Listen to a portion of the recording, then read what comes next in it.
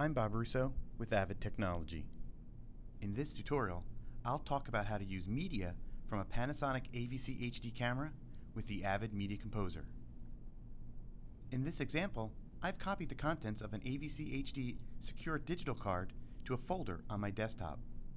If you tried to import the media from a Panasonic AVCHD camera before, you probably received this error that the file was not supported for import. But it can be done, and this is how you do it. To use this media in the Avid, first you have to transcode the clips using the AVCHD to P2 DVC Pro HD transcoder, a free download from Panasonic. Select a file or files to transcode, then select the destination folder and press transcode.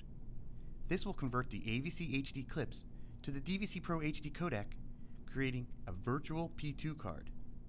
Depending on your computer, this should take slightly longer than real time.